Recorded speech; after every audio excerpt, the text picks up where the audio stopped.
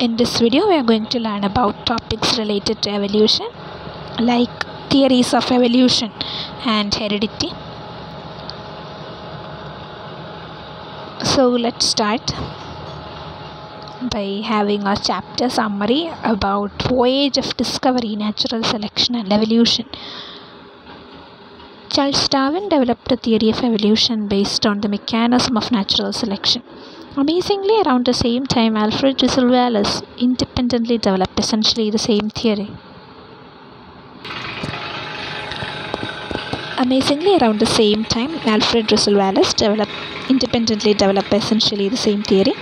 The two theories were communicated to a meeting of the Linnean Society of London on July 1, 1858. In this chapter, we outline evolutionary thinking before the mid-1850s, including ideas on natural selection, in order to place Darwin and Wallace's theory of a mechanism of evolution in context, and to explain why these two British naturalists were searching for evidence that organisms change over time.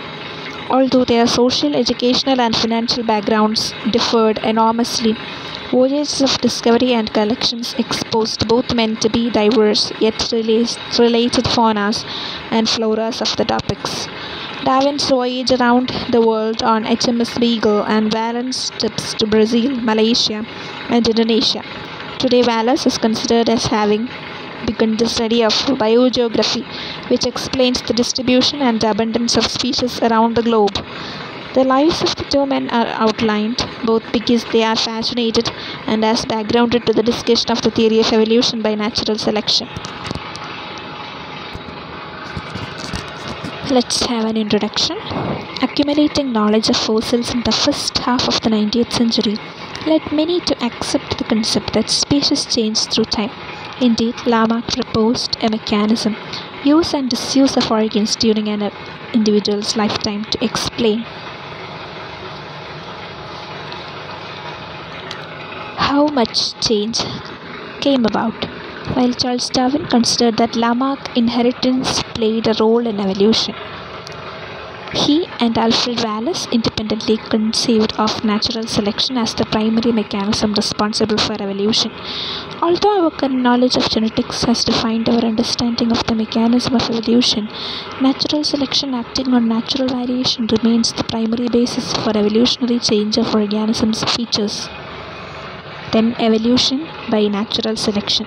Before Darwin and Wallace, Lamarck, Darwin, and Wallace were not the first to think about change in organisms over time.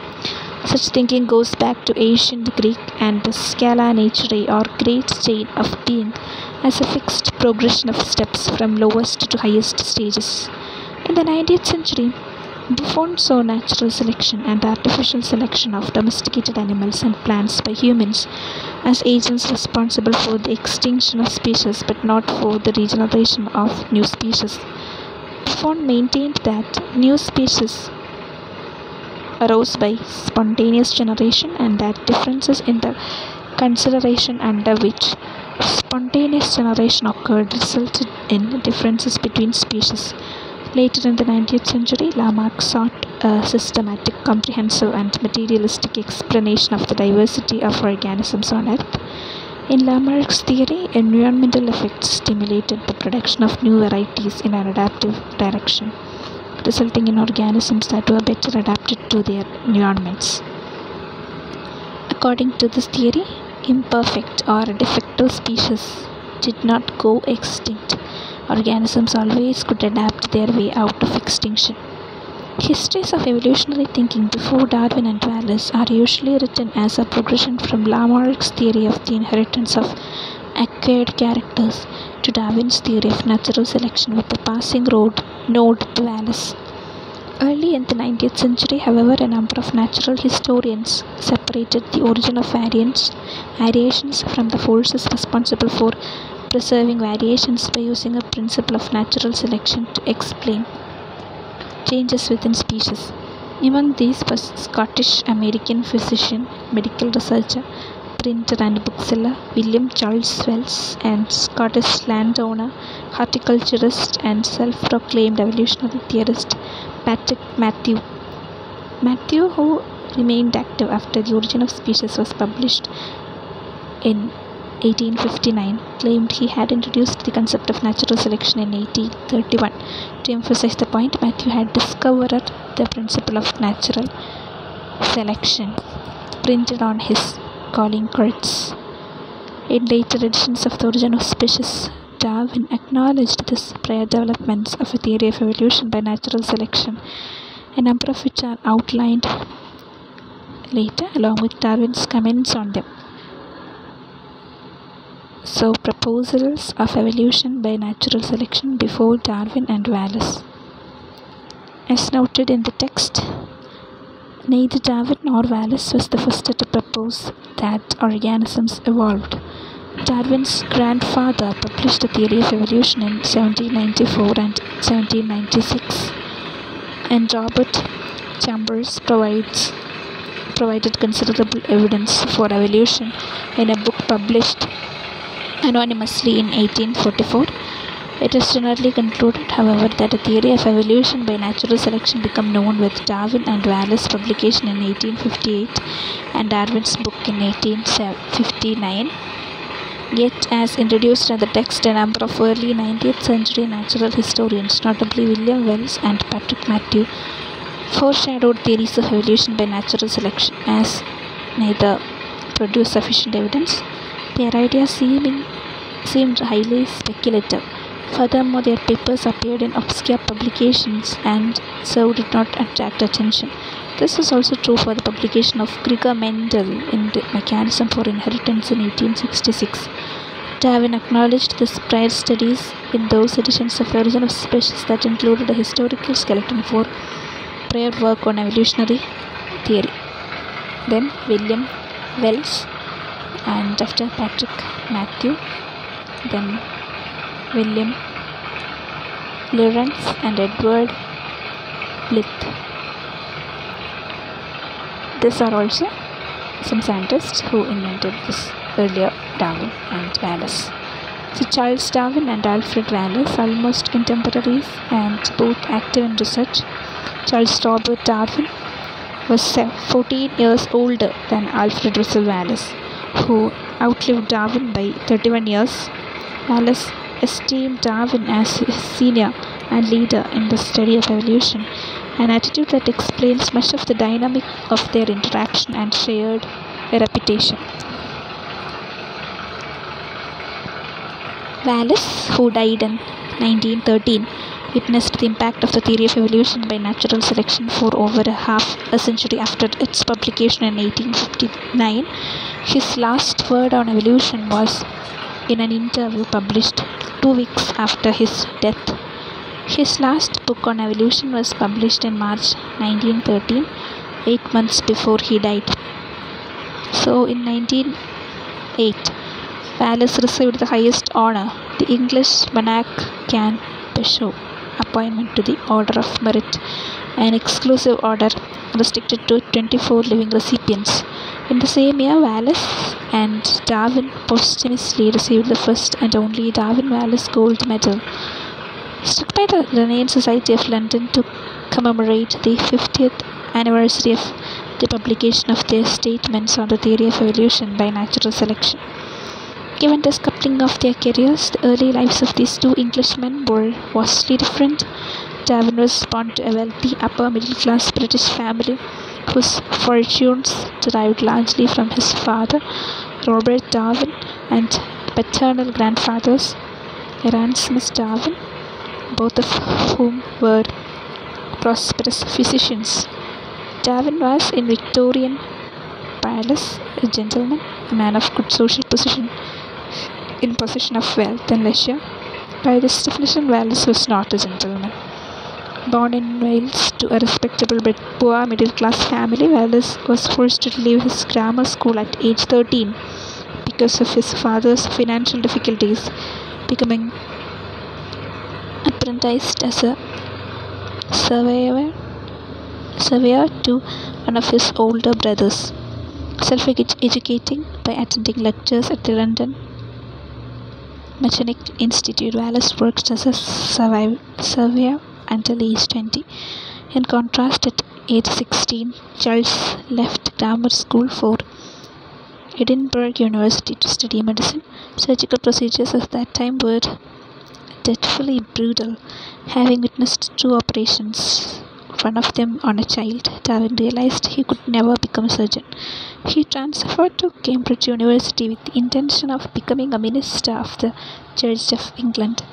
Being a country person was considered a respectable position for a person drawn to the study of natural world. However, his interests were neither in academic nor in clerical pursuits, but in hunting, collecting, natural history, botany, and geology. Darwin despised the formal and classical education at Cambridge and was no more than a mediocre student. His father, who believed Charles had betrayed the family trust of industrious professionalism, castigated him. "You care for nothing but shooting dogs and rat catching, and you will be a disgrace to yourself and all your family." So, Wallace wrote, this is, I believe, the first instance known as a flying frog.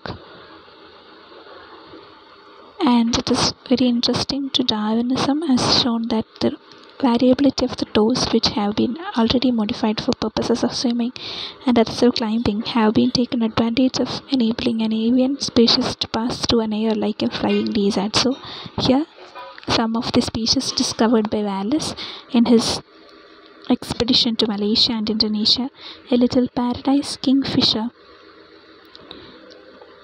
and Wallace golden birdwing butterfly, collected by Wallace in Indonesia, named by him Wallace flying frog; Rhacophorus nigro pelamatus, discovered in Sarawak and painted by them.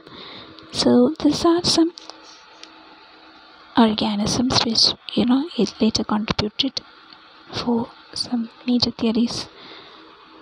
So a career naval officer, Robert Fitzroy, rose to become vice admiral, an extraordinarily able navigator. Fitzroy pioneered meteorological forecasting and the development of barometers to measure atmospheric pressure. He was governor of New Zealand for 2 years. Next, voyage of discovery, Charles Darwin. In 1831, Darwin was able to put off further study for the ministry and set off on his now famous voyage around the world on HMS Beagle. The voyage of the Beagle lasted almost 5 years, from December 27 to 1831 to October 2, 1836. The traditional view has been that during this time Darwin transformed himself from a casual amateur into a dedicated geologist and naturalist, although the historian of science James II maintains that by the summer after graduating from Cambridge in 1831, Darwin was at 22 probably the best educated naturalist of his age in Britain. Darwin's letters, recounting many of the observations made during the voyage, along with his collections of plants, animals, fossils, minerals, excited considerable scientific interest even before the Beagle returned to England. Darwin's account of the voyage was published as Journal of Researchers into the Natural History and Geology of countries visited during the voyage of HMS Beagle around the world under the command of Captain Fitzroy. An abridged popular version, Voyage of the Beagle, published in 1845, remains one of the most perspective chronicles of exploration. So HMS Beagle was a 10-gun sailing ship with 2 masts and square rigged sails, 27 meters long, weighing 240 tons, the weight of a large train engine. The maiden voyage of Beagle was to undertake a hydrological survey of Patagonia and Tierra del Fuego, 2 layers into the voyage, the enormous difficulty of the task led the captain to commit suicide. He was replaced by Robert Fitzroy, who was then the 23-year-old flag lieutenant. Spike pulled the survey with considerable success, returning to London on October 1830 with 4 natives from this place whom he hoped to train as missionaries. The year Darwin began his voyage, Beagle had been refitted for circumnavigation in order to fix world longitudinal markings and to complete the charting of the coast of South America. Darwin was a naturalist on board, but not the official naturalist, which was a special and paid position created by the British Admiralty on naval ships making broad geographical surveys. The Navy had appointed the ship's surgeon, Robert M.C. Cormick, as the official naturalist. Darwin's primary role was to serve as a dining companion to the Captain Robert Fitzroy, to whose service his duties as naturalist were secondary. For this reason, it was of no importance for the British Admiralty that Darwin had not distinguished himself academically or even finished his studies at Cambridge. His qualification as a gentleman, good shot, and sportsman were quite sufficient. The voyage of Beagle was not pleasant cruise. In an account of the voyage published in 1995, Kate Thompson noted, "To say that the Beagle was extremely cramped, even more the expectations of the time, would be a supreme understatement. The ship was, after all, no longer than the distance between 2 bases on a baseball field." Devonshire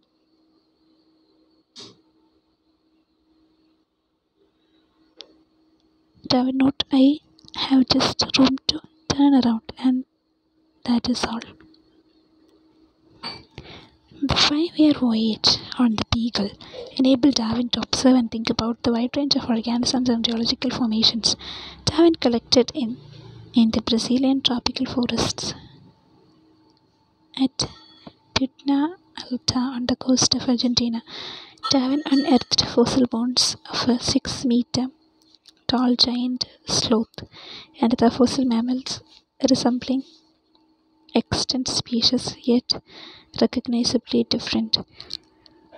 The primitiveness and wildness of the Tierra del Fuego Indians at the southern tip of South America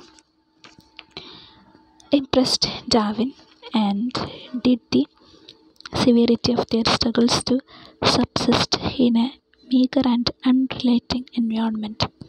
On the voyage, Darwin carried with him the first and at the time the only published volume of Charles Lyell's Principles of Geology, a gift from Fitzroy. Darwin had also the multi-volume set of Humboldt's personal narratives of travels, which inspired him as it did Wallace. HMS Beagle also had a considerable library. Darwin noted assiduously the geological features of the many terrains he covered. To explain some of the geological uplifting process that shaped the South American landscape, Darwin gathered evidence showing the distribution of marine shells at various locations above sea level.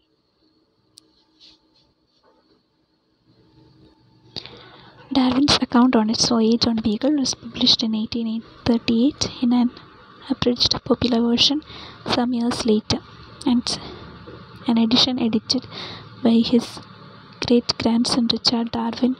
Keynes' Voyage of the Beagle remains one of the most perceptive chronicles of exploration published in the 19th century.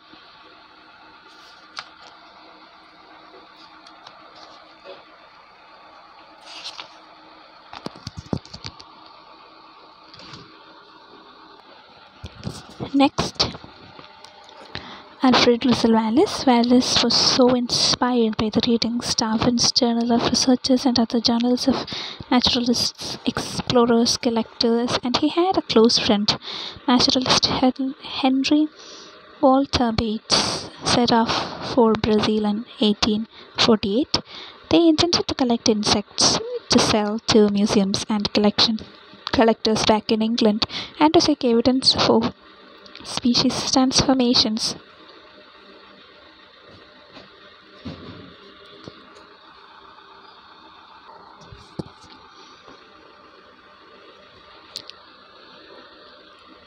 Their entire collection, including all their notes and diaries, was lost when the ship transporting them back to England in 1852 caught fire and sank. Darwin, on the other hand, returned to England with collections that he distributed to the experts of the day. This, along with the publications of his journal of researches, establishing his reputation as a naturalist. Wallace spent a further 8 years exploring and collecting in what is now Malaysia and Indonesia, this time collecting 125,000 specimens, 100 of which were species new to science, and laying the foundation for his groundbreaking studies in the distribution of animals, or zoogeography, now intended as biogeography. A biogeographical barrier in the Indonesian region, identified by Wallace as part of his explorations and research, known today as Wallace Line, separates species with links to Australian from species with East Asian connections. In an interview conducted just before his death in November 1913, Allen stated that during this 8-year period in Malaysia and Indonesia, I did a great deal of work on the natural selection theory, and my paper came before Darwin in 1858. It seems that Darwin had been working along the same lines, and shortly after reading my paper, he published his Origin of Species. So Darwin returns to England. After Darwin's return to England in 1836, he was able to dedicate himself to natural history through a substantial income and inheritance, supplemented during his lifetime by shrewd financial management and investment. He married his cousin Emma Wordsworth and in 1842 settled in Down House near the town of Down in Kent, 23 kilometers, about 14 miles from London. There he and Emma began to raise a large family. Darwin participated in the 12-man committee that drafted the Strickland Code in 1842. This code developed the standard rules of zoological nomenclature, including how species should be named, a code that stands to this day. Strickland Code, very famous. For the last 14 years of his age, Darwin lived at home, mostly as a semi-invalid, subject to heart palpitations, rashes, and gastric discomfort. He could bear neither heat nor cold. Half an hour of conversation beyond his habitual time was sufficient to cause insomnia and hinder his work on the following day. He suffered also from dyspepsia, from spinal anemia and giddiness, and he could not work more than 3 hours a day. The cause of Darwinian's disability or disabilities is not known. Hypotheses range from parasitic infection, trypanosomes that cause trypanosomiasis, which affect heart and intestines, to heavy metal arsenic poisoning from some of the so-called cures of his time, a psychosomatic illness involving severe symptoms of panic disorder. Whatever the cause, his illness isolated him, or were used by Darwin to isolate himself from direct contact with much of the world around him. Nevertheless, Darwin maintained enormously important contacts through letters, publications, and meetings with colleagues at Down House. He remained extraordinarily well connected socially and academically, responding extensively with naturalists, scholars, and readers. When The Origin of Species was published on 24 November 1859, Darwin was completed a 9-week stay in a remote Yorkshire village where he was taking the water cure. When not soaking in cold water or wrapped in wet sheets, Darwin spent his time corresponding with fellow naturalists, seeking their support for his theory. So Galapagos Island is the next topic. That's a very important one. One experience that years later had great impact on Darwin's thinking about evolution was the month he spent in the black lava-covered Galapagos Islands off the coast of Ecuador, laying 800 kilometer, nearly 500 miles from the mainland. These islands contain an exotic collection of land and marine animals and plants, including giant tortoises and meter-long marine land iguanas. As Darwin had noted on the mainland, different islands with environmentally similar habitats were not always occupied by similar species. He was particularly struck by the situation in the Galapagos, where different species of tortoises and mockingbirds were found on each island. Insect-eating warblers and woodpeckers were absent, but other species of seed and insect-eating birds were present. Later, this was shown to be related species of finches. Ornithologists David Lake and various Darwin historians were pointed out that although Darwin's journals of researchers expressed evolutionary forethoughts, the significance of his observations on the Galapagos Islands and elsewhere did not become apparent to Darwin until after his return to England. This was especially true for the various Galapagos finches, which were first classified in England by John Gould, a leading British ornithologist. Gould pointed out to Darwin that these were related species of finches with different morphology, and different combinations of 12 to 13 species occurred on different islands. Darwin had not kept notes as to which island was home to which species. Realization that each island appeared to have its own constellation of species raised the important question: what would account for this distribution of organisms? In Darwin's words, it is the circumstance that several of the islands possess their own species of tortoise, mocking thrush, finches, and numerous plants. These species, having the same general habits, occupying analogous situations, and obviously filling the same place in the natural economy of the archipelago, that strikes me with wonder.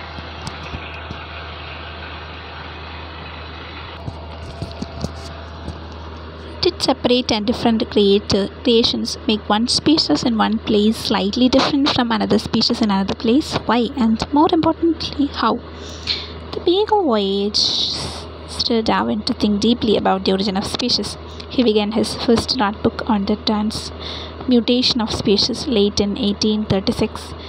Whilst on board HMS Beagle, Darwin came to the view that only changes among species could explain the observation that present species resemble past species and that different species can share similar structures. The only cause of similarity in individuals we know is the relationship. Here is Darwin's aim expressed in his own words from the first paragraph of The Origin of Species. When on board HMS Beagle as naturalist, I was much struck with certain facts in the distribution of inhabitants of South America and in the geological relations of the present to the past inhabitants of that continent.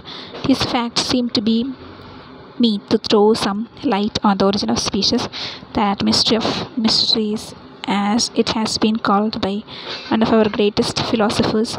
On one return home, it occurred to me in 1837 that something might perhaps be made out on this question by partially accumulating and reflecting on all sorts of facts that could possibly have any bearing on it. After 5 years' work, I allowed myself to speculate on the subject and drew up some short notes. This I enlarged in 1844 into a sketch of the conclusions, which then seemed to me probable. From the period of present day, I have steadily perceived the same object.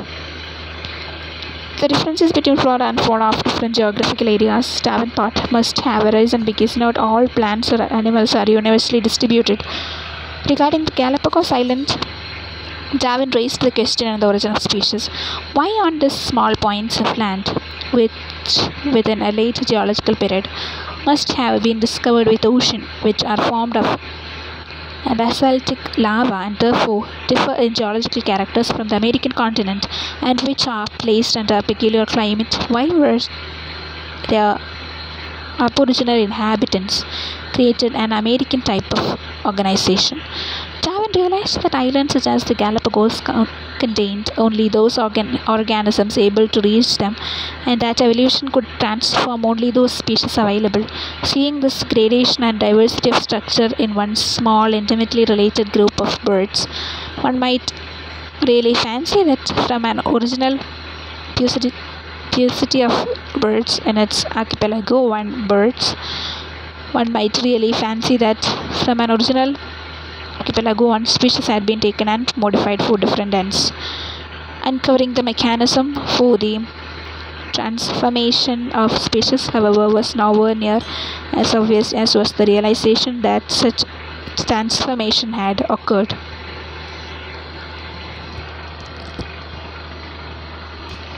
Next topic we will be learning with the help of next video. Thank you for listening.